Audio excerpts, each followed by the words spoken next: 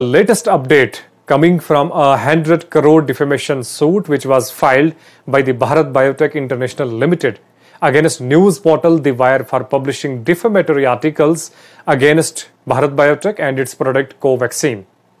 The 100 crore defamation suit was filed in Telangana's Rangareddy District Court, where the court has directed news portal The Wire to take down 14 articles published on the website against COVID-19 vaccine manufacturer, that is Bharat Biotech, and its product COVAXIN.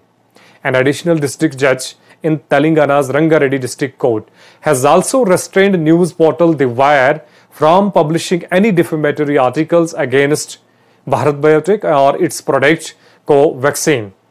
The suit was filed against publisher of The Wire, its editors, and 9 others who wrote the articles against the Bharat Biotech and COVAXIN.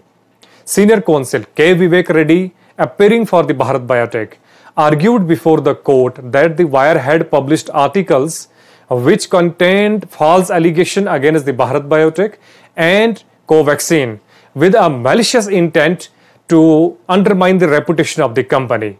After hearing the arguments, the court highlighted the fact that the Bharat Biotech is the only candidate which has been authorized to manufacture the vaccine for children between 15 to 18 years, and that the defamatory articles published on the website will lead to the vaccine hesitancy.